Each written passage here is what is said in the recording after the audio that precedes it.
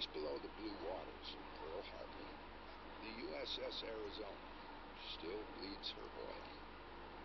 The rising beads are referred to as black tears. Roughly every 20 seconds, a solitary droplet floats slowly to the surface. Up to 9 quarts of oil escape from the submerged battleship's hull each day. An oily sheen fans out from the remains of the Arizona, mixing with the warm waters of the Pacific. On Saturday, December 6, 1941, the battleship had taken on well over 1 million gallons of fuel. The next morning, Sunday, December 7th, at the mooring off Ford Island, heart of Pearl Harbor, the Arizona was a fiery mess of steel, burning human flesh, and oily black smoke. The 30,000-ton battleship had become a blazing tomb, almost 1,200 sailors and Marines on board. Just 18 minutes into Japan's surprise attack on the Hawaiian island of Oahu, a bomb from a Japanese plane ignited the Arizona's forward ammunition magazine. The time was 8:06 a.m.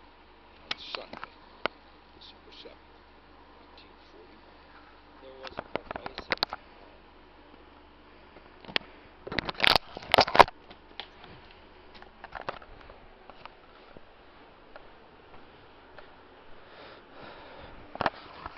Wubba lubba dub dub motherfuckers.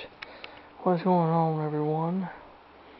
And this would be, December 7th is just a day or so away.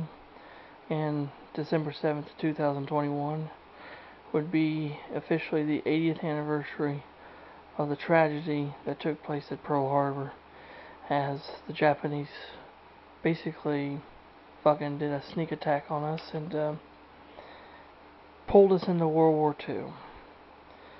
And what I have here in front of you is actually something I had written many fucking years ago on the USS Arizona, and it's actually one of the reasons why I got interested in the Arizona, was doing this essay paper back in middle school. And for the first time ever, I'm going to read it in its entirety.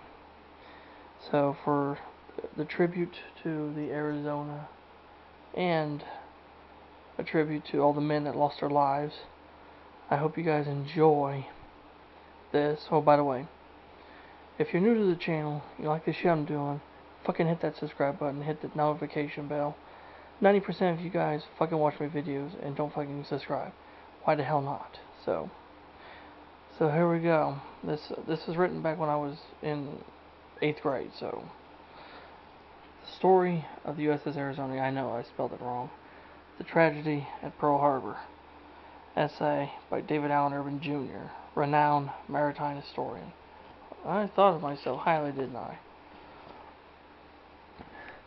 Did you know that the blast from the USS Arizona blew men off other ships and threw tons of debris, including parts of bodies, all over the harbor?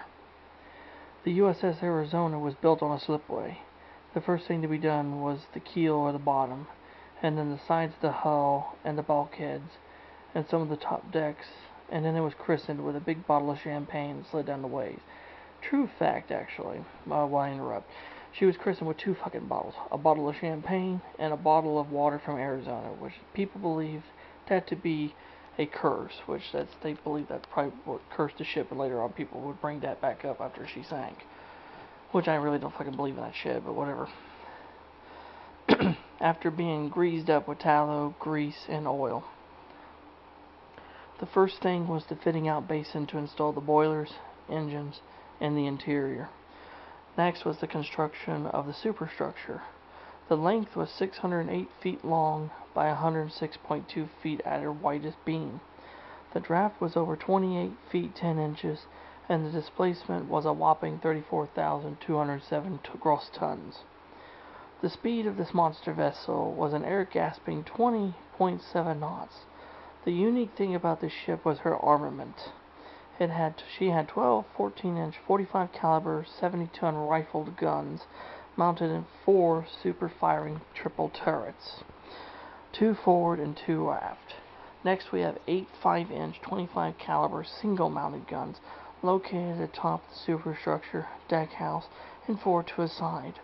That's enough to blow any enemy out of the water and send them back to the moon.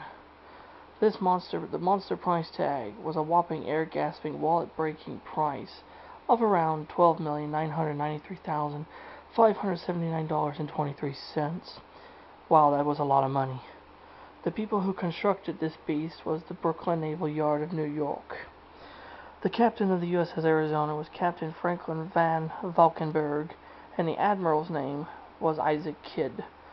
The 1,760-pound projectile that was hurled from a Japanese bomber, reportedly striking near turret number 2 and penetrating deep into the battleship's innards before exploding near the forward magazine.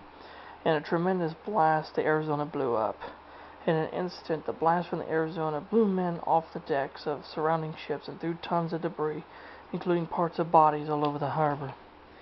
Abandonment at 10:32 a.m., the ship's burning superstructure and canted masts loomed through the smoke that blanketed the harbor. Now, with that much gunpowder, it went off with quite a bang. Before the Arizona was sunk at Pearl Harbor, she had a long career in the Navy. She had been in the Navy since before World War I. When the United States Navy modernized or updated the ship, she had been with the Navy for 22 years. They took off the old wire stacks and added one small short stack in their place. Then they added the modern bridge, the conning tower, Admiral's Bridge, updated the guns and the ammo loading system. Before too long, the USS Arizona looked like a modern battleship, all spick and span all the way up to the top of the decks. Then, indeed, the Arizona looked new again. During the attack, the Arizona looked like a massive bulk of flaming iron and steel. The ship sank very quickly to the bottom of the harbor upright, and she was still on fire after it sank. It took 2 days to rid the smoke out of the harbor. The ship, where more than 1,100 men died, burned all day in the shallow waters of Battleship Row in Pearl Harbor. Of all the men's bodies that were recovered from the Arizona, there was a total of 1,123 men that died on the ship when she exploded and sank upright in Pearl Harbor. That horrible day we know as December 7th of 1945. The aftermath of this bad disaster was they had left the ship where she sank as a propaganda tool for support for the war. And after the war, the remaining section of the Arizona superstructure was removed and a memorial built over the rest of the wreck that was left. Today, the Arizona lies inches under the water in Pearl Harbor. The Arizona Memorial is a tribute to all those who lost their lives during Pearl Harbor attack. Thousands of people come to see the ship and pay their respects to the men who are still trapped in the ship's hull today.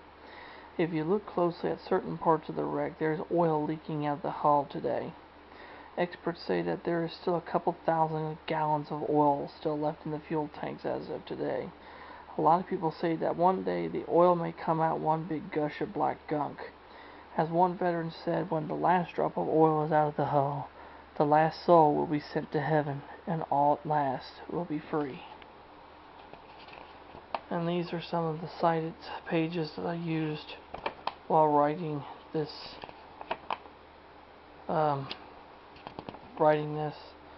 As you can see, I did a lot of writing. I did lots and lots of writing and research, as you can see. A lot of research. See, as far back as January of 2006 is when this was being done.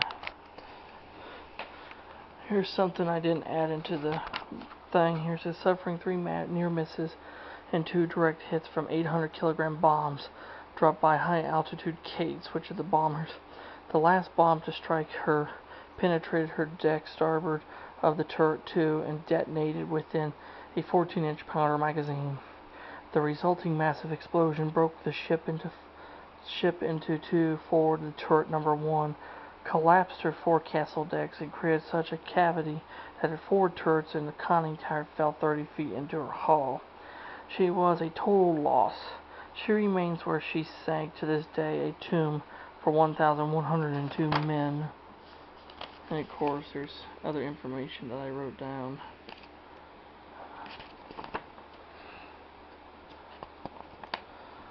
So I can't believe I still fucking had this, but when I found it, I knew I had to do something about, you know, I knew I had to write something about it. So, there you go, guys. This is my reading of my original essay, The Story of the USS Arizona, The Tragedy of Pearl Harbor. And I hope you guys enjoyed the little introduction that I did with the video, which was a clip from the Newsmax documentary, Pearl Harbor Remembered. And let's have a moment of silence, if we can, please, for all the men that lost their lives, not just on the Arizona, but all the men that lost their lives that day at Pearl Harbor on the 7th of December of 1941.